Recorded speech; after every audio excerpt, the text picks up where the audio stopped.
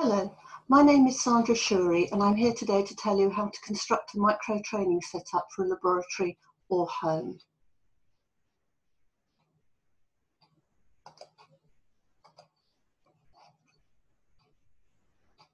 I have 40 years experience in teaching microsurgery when I was based at Northwick Park Institute for Medical Research in Harrow, London. My background is basically in organ transplantation in small animals, and that's where I got my microsurgical expertise. I've been teaching microsurgery since 1979, and over that period I taught about 3,500 surgeons. I've now retired, but I actually train from home, so it's true one-to-one training that I do from a home setup. So I'm ideally based to show you how to do that. If you need any information or anything, then you can contact me on my Facebook or at my LinkedIn. So what's the first things you're going to need? Well, you need to familiarise yourself with a basic manual. There's one that I've done with my old Professor Colin Green, or there's the Ackland manual, and also to familiarise yourself with various YouTubes on there. There's a lot out there. I've just put up a basic one to begin with, but I hope to put up some more videos later on. So what do you need? Well, here's your typical workstation. So you're going to need some sort of swabs and retractors, some fluid.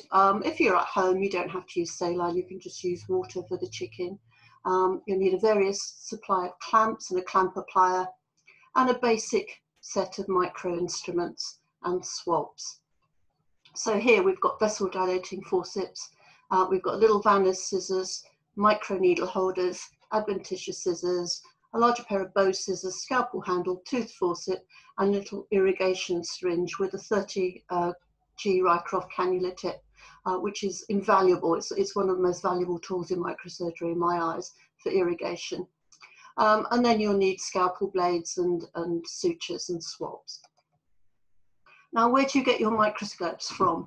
Well, basically what I've tried to do is give you the cheapest options, because obviously if you're doing it from home or you want a laboratory setup that you're going to share, you want the cheapest options. There are obviously more expensive options out there, but these are the ones that I use. This is a microscope that I use at home. It's an Amscope. And if you're going to order one, you want the simulfocal stereo one, which means you can actually record through the third port and not through an eyepiece, which some of them do. So be aware of that when you're buying them. I've put the link at the bottom so you can know about that. But this basic microscope comes in at about £642, and it does the job very well. It has a wide field of view and a very good light source.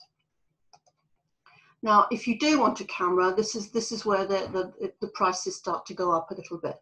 First off, you'll need an adapter for your sort of camera. Here's the one that I bought for my camera.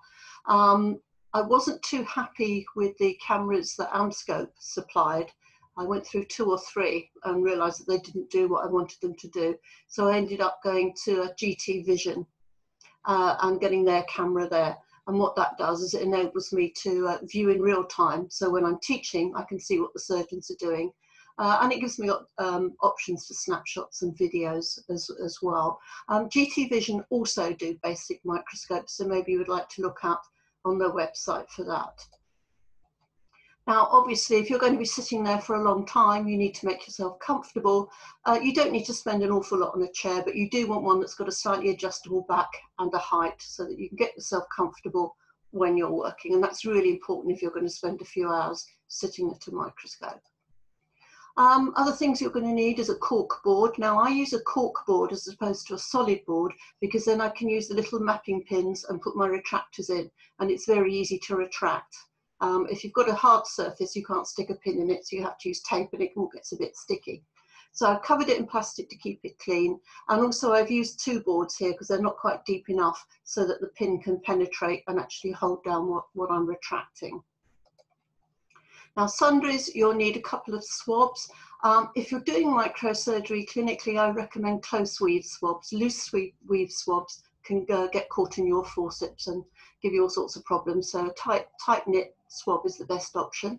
Then we've got some elastic bands with some bent paper clips, which make it ideal retractors. We've got a little bit of background material and a little pot to put out our saline in. And then we've got our mapping pins for retraction. Background material, obviously you can buy the commercial ones, but any small piece of plastic sheeting will do. You'll probably need a scalpel blade of some description and a 10-0 suture. Now, practice sutures can be hard to get hold of and can be quite expensive. So if you can save all the expired sutures you can get from your practice, then that would be really good for you to use. And then for swabs, just for dissection and mopping up, you can just use these little Q-tips, which are very cheap to get. Now the Rycroft air cannulas, I can't recommend these enough for irrigation because they've got a nice polished tip and they will go into the smallest vessel. And you can obtain these on the web from these addresses, but I do recommend you get those. Clamps, various types of Acklin clamps here. I recommend the ones on the frame with the spreader, and it's a double approximating one with bar and cleats, and it makes your anastomosis much easier to do. They come in various sizes.